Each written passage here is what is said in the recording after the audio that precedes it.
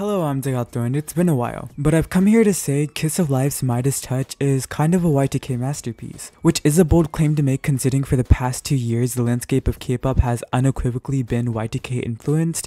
I mean, we've been overwhelmed with a bombardment of Y2K track after Y2K track to the point where many fans are getting tired of the chill, fresh Y2K concept in K-pop. God, take a shot after every time I say the word Y2K in this video, oh my. Yet, in just one day, Kiss of Life has released a track that made me realize why we fell in love with this concept in the first place.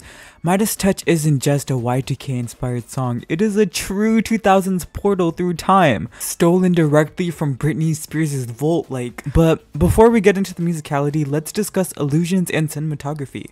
The main illusion of note is in the song's title, Midas Touch, which refers to the story of Midas, a man who wished everything he'd touch would turn into gold, only for his greed to backfire on him when he turns his own daughter into gold. Kiss of Life takes this concept and flips it on its head. Kiss of Life has the Midas touch, but not the greed that accompanies it.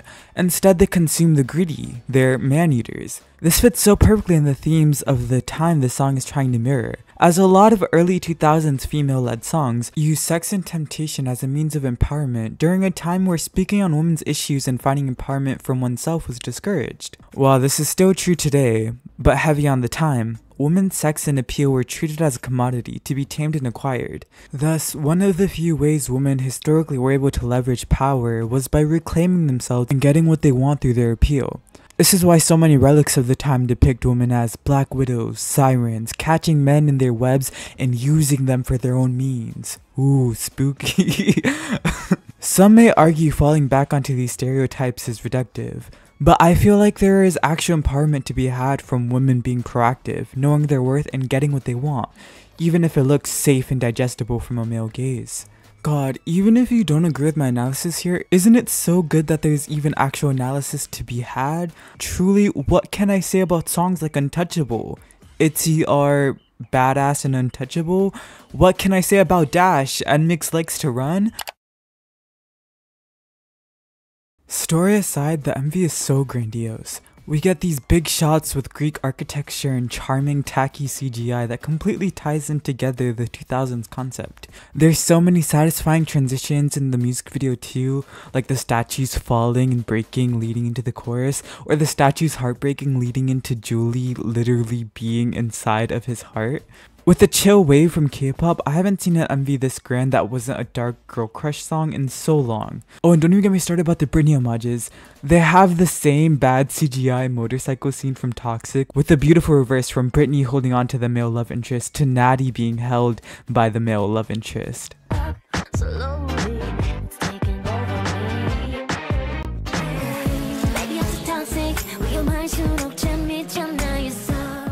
The girls are in control this era and the MV shows it any chance it gets. The outfits are amazing too. They are sexy and bratty and take up the whole space.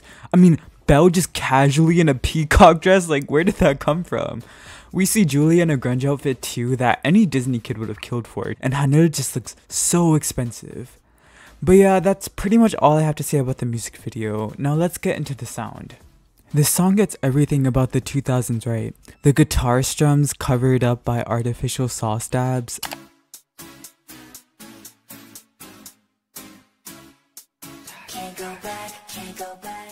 Another relic of this time was just how overly synthetic and electric these songs were, mainly because it was kind of like new and fresh at the time and it made things feel really modern and futuristic, which it's funny because in retrospect it's what makes these things feel so dated.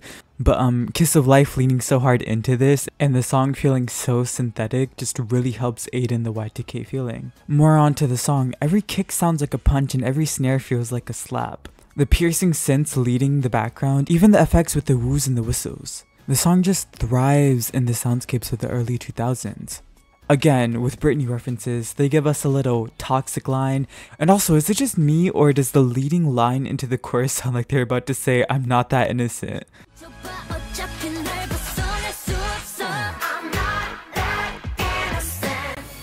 People are comparing the sound to Bratz, and honestly the comparison is perfect. The song is so diva and playful.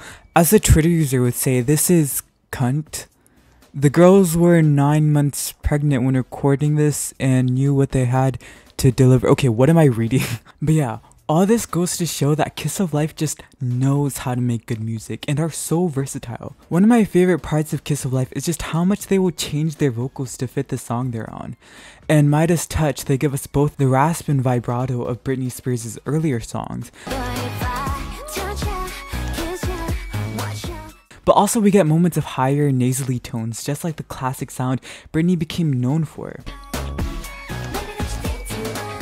They fuse it so effortlessly, you would think this is how they always sing. Or for a song like Shh, that lives in the soundscapes of 2010s R&B hip-hop, we get these delicious Ariana Grande reminiscent runs and performative high notes like the pop girlies were doing at the time. Again, look at Natty's 90s inspired trick quote.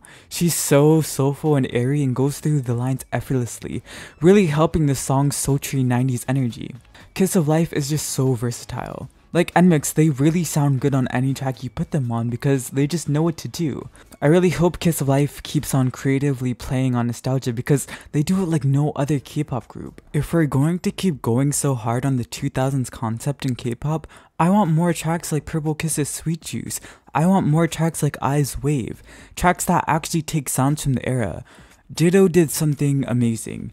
Instead of focusing on sounding 100% faithful to the 2000s, it instead told a story and painted a nostalgia-filtered picture. But so many groups just heard the East Coast Club and saw the Y2K outfits and called it a day and just copied that. It's caused the industry to become so oversaturated with the same aesthetics and sounds. And I feel like such a fraud for saying that now because I was so in love with the Y2K East Coast Club scene in K-pop. But it's just been ran dry of all it's had to offer by the K-pop industry falling back onto it. I'm definitely starting to ramble and I won't be elaborating on these thoughts too much just in case I make a video about microtrends in K-pop and why they last so long, but I'm saying all of this just to explain why Midas Touch feels like such a breath of fresh air. So yeah, these are most of my general thoughts on Kiss of Life and Midas Touch. I truly can't wait to see what else they come up with and what direction they go in after this. Thank you so much for watching this video. Stream Birth by Artemis and stay tuned in for Lucembo's comeback. Oh, I don't know, I got some ad. I mean, just support Luna. Yeah.